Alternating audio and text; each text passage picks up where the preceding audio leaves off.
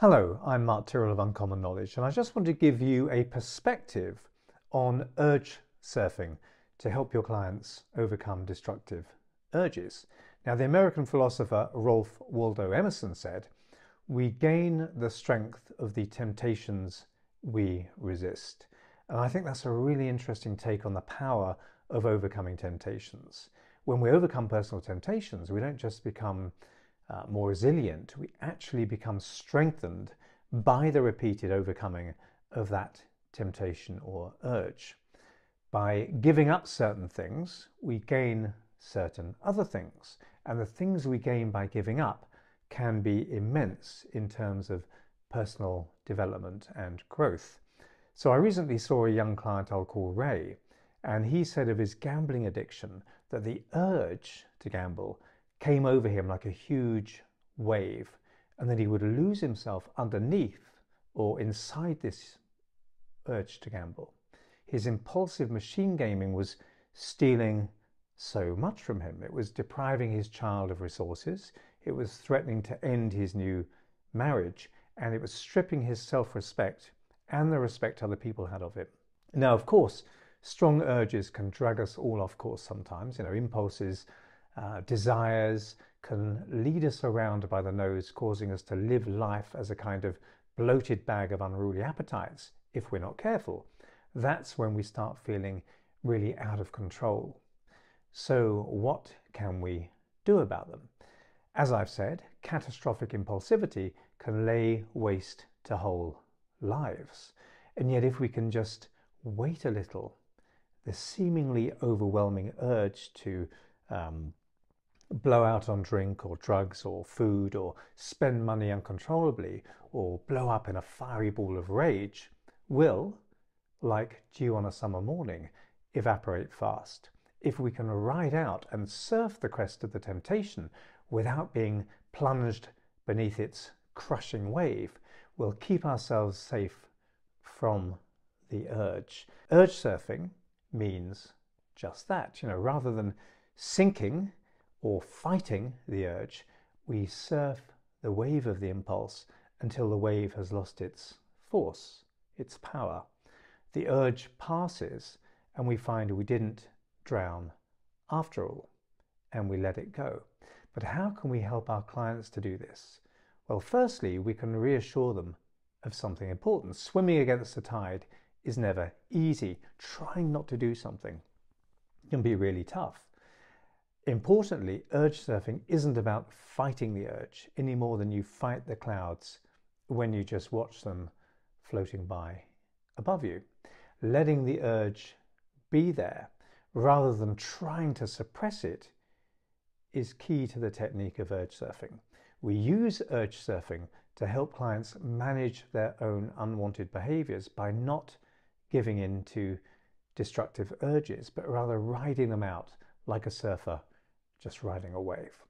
What's more, the more able a client becomes to urge surf destructive impulses and compulsions, not deny them, but not give in to them either, the healthier and happier their life becomes as a whole. So how might we develop this skill of urge surfing in our clients? Well, here's a few ideas that I find useful that you might as well. So tip number one, we can externalize the pattern.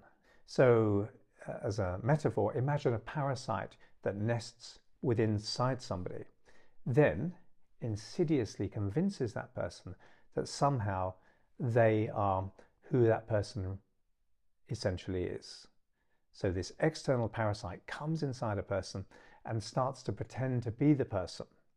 The more a client identifies with the urge, the harder it may be to detach from it and let it pass. For example, when people say things like, I'm a smoker, or I'm a depressive, or I have an addictive personality, they're describing how they've enmeshed their very identity, their core identity, with the problem pattern, as if there's no separation.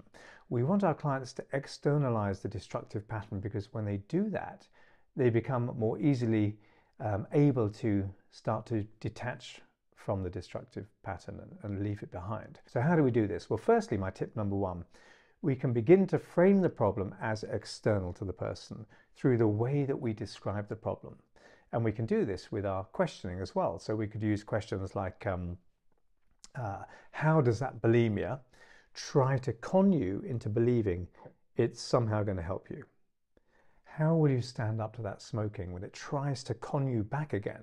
What kinds of lies will it try to use on you to convince you it's a good idea to go back with it? How do those depressive, biased thinking styles make you buy into them? So we're externalizing the pattern by the way we're framing it. When we need the client to understand, or what we need the client to understand, rather, is that the problem is not who they essentially are. They, the essential them, are not the problem. It's an imposter to their being, an unwelcome house guest, which can leave and leave for good. So we don't have to say that as a cliche or platitude, you are not the problem, but rather demonstrate it to them in the way that we ask about and discuss the problem with them. So by externalizing the pattern, we also reframe it. When the client begins to talk about the pattern as external to themselves, they're already starting to transcend it, and it becomes easier for them to feel separate from it. A useful technique in this regard is mindfulness. Mindfulness entails a sense of being outside of our thoughts and feelings and sensations. So by practicing mindfulness, your client can develop their observing self, which will further enhance a sense of distance between themselves and their problem behavior, be it gambling or drinking or whatever it happens to be. Finding this sense of distance can also guide our clients towards a greater sense of self-compassion, which is likely to boost motivation and resilience. And indeed, research found that self-compassion following dieting setbacks may help maintain motivation and promote healthier responses. So as far as dieting was concerned, self-compassion enabled the dieters to stick to the diet more easily. Next, we need to develop a plan and strategy for our clients to surf that urge in the moment. So tip number 2 is help your client stay in touch with wider values, or their wider values. So it's important to remember that urges are hypnotic, and by that I mean they narrow our focus of attention right down, and everything else is forgotten in the moment. And often they arise in association with other post-hypnotic triggers which cause the urge to arise within us. So strong urges snap metaphorical fingers. They mesmerize us into forgetting all but what the urge nudges or bullies us into doing. We forget in the moment that the urge, if it is a destructive one, will come at a great price as we betray what we truly value. But what if we can remember, not just intellectually, but feeling-wise, our true best interest when the urge tries to push us around? We can help our clients urge surf by encouraging them to identify their core values and goals and explore how their urges may be interfering with these values. Then, when the urge tries to manipulate them into casting aside their best interests and their values, then they'll be prepared to consciously stay in touch with their values and true wider wishes.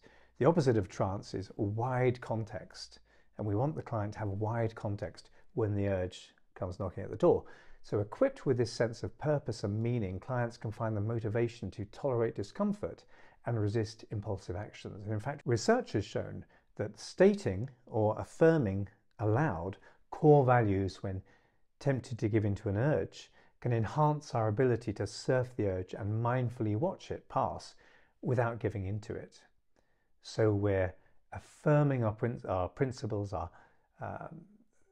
ethics and so on, what we really truly believe in the moment of temptation. So you might elicit from your clients some of their core values ahead of time, such as honesty or health or self-improvement or sobriety or self-control or whatever it happens to be. Then have them rehearse stating these core values out loud when they feel the urge coming on. Ray, the young gaming machine gambler, said he believed his responsibilities were important. He had a young family and a new marriage. So I had him close his eyes and approximate the urge, then open his eyes and state aloud, "My responsibilities are important to me." This was his value. While enhancing motivation and self-control is an important facet of urge surfing, for some clients it isn't enough on its own. This next strategy powerfully interferes with the mechanics of the urge itself. So tip number 3 is scramble the urge. When helping our clients develop urge surfing, it's vital to help them spot when the urge is first building so that we can find a way to naturally transcend the urge, even derail it before it drags them along. So we're scrambling the pattern so it can't run along so mechanically anymore. So the urge needs to dance to our client's tune, not the other way around. Problems run in mechanical ways, and that may sound strange, but it's true. An urge or compulsion will have a predictable beginning, middle, and end. The scrambling technique relies on identifying the steps of the urge, like this, for example. So step number 1, we would be identifying a time when the urge would naturally be at its weakest or even non-existent. Okay, so ask your client, what is a state of mind furthest away from the urge state? It might be when they're relaxed in nature or some other relaxing or resourceful experience that they have. Or it might be after they've indulged in the urge for some time and it's played out to the point where it's exhausted, where they no longer want to engage in it. They feel fed up, literally, possibly, with binging or disgusted with themselves after gambling and so on. Step 2, identify the steps of the urge problem in order. So now ask them, what triggers the urge to kick in those very first few moments? Maybe they feel the urge because they're aware it's a certain time of day, wine o'clock, or maybe it's when they're in a particular place where gambling machines are located, or any other trigger. Get them to close their eyes and access the feelings associated with that initial step, with that urge.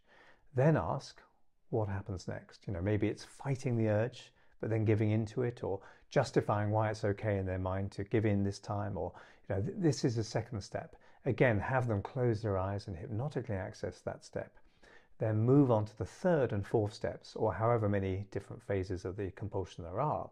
Have the client close their eyes and access an approximation of each step in turn until finally they reach the end of the urge feelings, the point where the urge is finally exhausted. This is a powerfully important point. When we examine any compulsive activity, how does the person know when to stop? Why don't they just binge forever or smoke 24/7? How or why does the rage that they feel end? So this is the last step of the pattern. How does it stop? Once all the steps have been identified, have them go through the pattern in order of how it happens, opening and closing their eyes in between each step. Next comes the scrambling part. So step 3, scramble the pattern. Have them access step 1, the very initial stirrings of the urge, then immediately go to the sense of it ending, then go back to the very first step again, then interpolate the polar opposite state of mind they previously identified, go back and forth between the steps in a completely random order until the steps are so scrambled that it's near impossible to get the old urge pattern back anymore. So I did this with Ray, the compulsive gaming gambler, to the point where he couldn't even approximate an urge feeling at all anymore. Or if he did, the urge immediately died because we'd scrambled it so much and we'd associated it with a polar opposite feeling. So he lost the urge to gamble and it just went, and we still had therapy to do, but the emergency, hemorrhaging money, had been stemmed. And of course, not every client will respond quite so dramatically to this technique. If they still need a bit more support handling their urges, the next step can be very helpful. So tip 4, teach your client how to relax with those urges. Guide your clients through a mindful body scan where they can then use that technique when they experience intense urges. Encourage them to bring their attention to different parts of their body, noticing any tension or discomfort or sensations associated with that urge.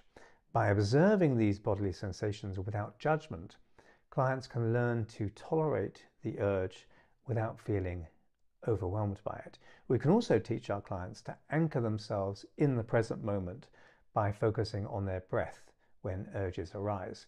Invite them to notice the sensation of the breath entering and leaving their body without trying to change or control it. Just as the air we breathe isn't us, is not who we are, but rather passes through us, so too an urge isn't us, and we can simply watch the urge pass through us too. We can also use visualization techniques with our urge-stricken clients. So tip 5, help them ride the wave through visualization. Guiding your clients through metaphorical visualization exercises can help them develop a sense of mastery over their urges and build resilience in the face of temptation.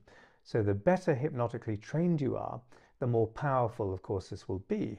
I might help a client visualize themselves surfing a wave, with the wave representing, of course, the urge. I encourage them to visualize riding the wave with skill and confidence, staying balanced and focused despite its intensity. And we can encourage them to then visualize the wave getting smaller and smaller in future as more equilibrium returns to their life. We can also take a more direct approach with our visualization, having our clients hypnotically rehearse experiencing the old trigger times, but finding that the urges, like voices that have become barely audible, no longer bother them. So these are by no means the only tools to use when helping our clients overcome their urges and compulsions, but they're powerful ones if you can master them. Ray told me that when it came to the urge to throw his family's money into a metal box, what had once been a storm was now barely a ripple.